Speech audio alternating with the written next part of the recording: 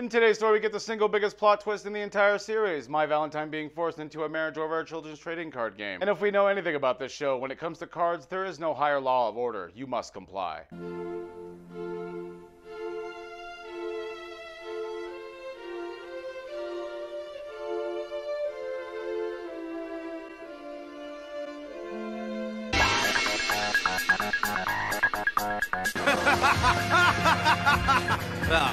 Force a grown woman to marry someone she barely knows. All my fellow and future outlaws, this is Card Game vs. Humanity, and I am that NAKK Double G. Here's the recap of the show I used to think was Duel Monsters, but I had a feeling this might happen when the lead writer from Bold and the Beautiful took over. Of course, if you enjoyed, don't forget that sub, that bell, that like, hit up the Patreon if you want to support me. Leave a comment telling me if any of you have ever thought about swooping down on a kite to steal your future bride. Be honest, at least a few of you have, haven't you? Almost as honest as our heroes who finally pull up to the Battle City finals. There's literally no one around for miles, so let's park here so we can get away from the non-existent traffic that'll be around tomorrow. So he tries to mock Mai for losing at Duelist Kingdom despite only lasting literally one round longer. But they're asking why Mai bothered to help him at all back in Duelist Kingdom when he had no tournament prize card. Mai says he looked totally pathetic and his sister's story touched her, but never mind any of that shit because Joey found some ninjas. Apparently they're represented by this movie star, Jean-Claude Magnum, a man with a name that definitely doesn't make you roll your eyes. Nope, definitely not. He's also a man who decides to make an entrance in the most empathetic way imaginable.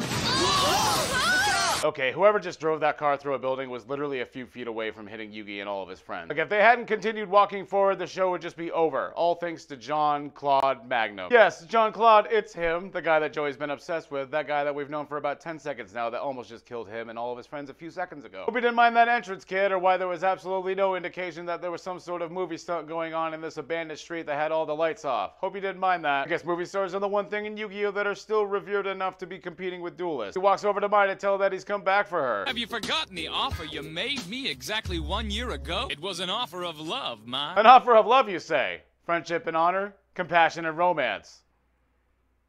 Sex. I guess they had a card game together on the boat on the way to Duelist Kingdom because go figure they don't show the one duel that she won legitimately. You've got spunk. I like a girl who can stand up to me and tell me what's on her mind. I mean, if that's your thing, then welcome to America. He's a very sane individual, so he offers to marry Mai right on the spot right there because mommy issues, what are those? Being rejected and telling him to come back in a year when he can actually beat her in a duel, which honestly probably shouldn't be too hard. He shoves his giant rock right in her face just as she's about to reject him. Then Joey really wants her to sleep with this movie star and give up her entire life just because he thinks he's a cool ninja. Either that or he's just a little bitch and he wants to visit her Hollywood mansion after she divorces him and takes half his stuff. Give me one good reason why I should marry this clown. Well, I mean, I just told you one reason why, so again, welcome to America. Because the children's trading card game is the way to decide very important life decisions like this. I agree to duel this chump because, as Duke Devlin puts it, this guy has some serious kung fu skills and we probably shouldn't piss him off, or, you know, he might beat up some actual minors to prove how awesome he is to the woman he loves. I asked Joey if he can use this duel disc, but without a moment's notice, he strikes an epic pose and reveals his own duel disc as well as 5 locator cards that he apparently won during this tournament. Which definitely means unless the Shizu just straight up takes the cards from him afterwards, that there's definitely more cards than there should be. I'll take her place in the finals, not to mention her hand in marriage. Oh yes, such a healthy way to start off a marriage. Have you heard of a prenup? Mai accepts the duel because she says that she's not a prize to be won, something that would require the knowledge of actually winning prizes in the first place, starting off surrounded by studio lights that no one explains where they came from or who turned them on. Magnum begins the duel by summoning the ninja commander Asuka, who has the special ability of summoning another lesser ninja to the field upon summon. Actually, no back row to speak of. Mai takes her turn and summons the Amazoness swordswoman to quickly lay waste to the lesser ninja for 1100 points of damage. Not only that, he's much shorter than he looks on screen. Excuse me, Joey, do you have a problem with short people?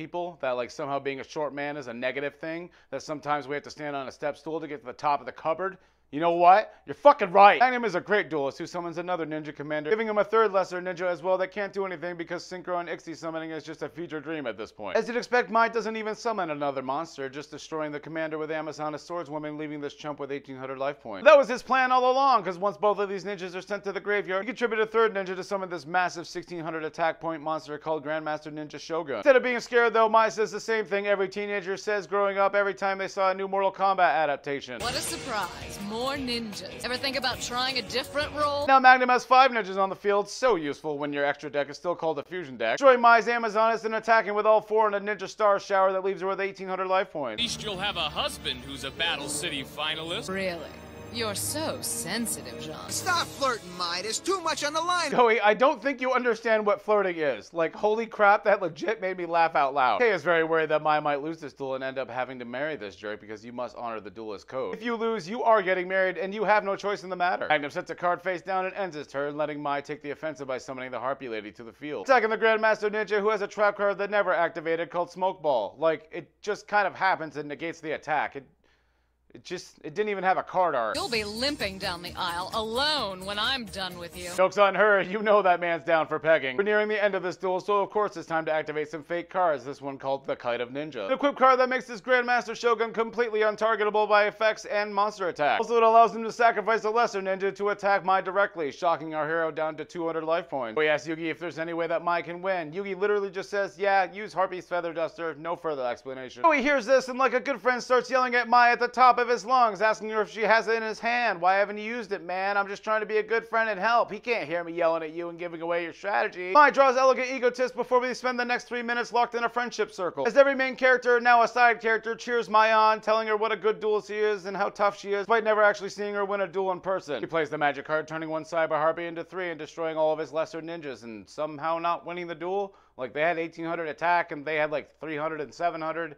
Why is it not over? Why don't you leave this duel to the grown-ups, you little twerp? Yes, that's right, little kid of 16 that I'm barely taller than. Leave this children's trading card game to the grown-ups. Us grown-ups who base our very important life decisions based on the outcome of a game that's meant for people half our age. Magnum summons one more ninja to the field. Oh wait, nope, it's dead. Mai has another lovely fake card called Grave Arm. Apparently it's quick play, has no cost or restrictions, and just sends the monster to the graveyard and your turn is over. It's Mai's final turn, and since that beautiful fake kite keeps the ninja out of play, it also doesn't protect him from a triple assault by our harpies, actually winning the duel in plain sight right in front of everybody. I mean, the episode must be over, right? We're just done here. Nothing else happened. Nope. Somehow this ninja was just a stunt double flying in the air the entire time. Something that Kaiba's probably gonna have to explain a little bit later. But never mind that. Let's just watch this grown woman get captured perfectly by this net and a guy flying in a jetpack wearing a ninja costume. This highly popular movie star literally tries to kidnap a grown woman and take her into his limo, grabbing this pool stick that's sticking out of the wall before our hero Joey comes to save her.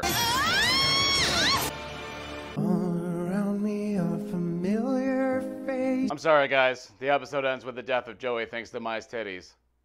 But I mean, if there's a way to go, right? Well, that's it for this week's episode. I want to thank you all for watching, and of course, a shout out to all my patrons. We're finally at episode 80, ladies and gents. Expect season 2 complete to come out pretty soon, so you can give me more of that sweet, sweet watch time. This has been the Man from Earth with all the girth, ladies and gentlemen. This weekend's the Royal Rumble and an Ancient Prophecy break. Saturday's gonna be crazy, and I'm not gonna be sober. Later. So, of course, if you enjoyed, don't forget that sub, that bell, that like, hit up the cope. I guess Yugi stars. Wow. Either that or he's just a little bitch and he wants to visit her Hollywood mansion after an equip card that makes this ninja quick.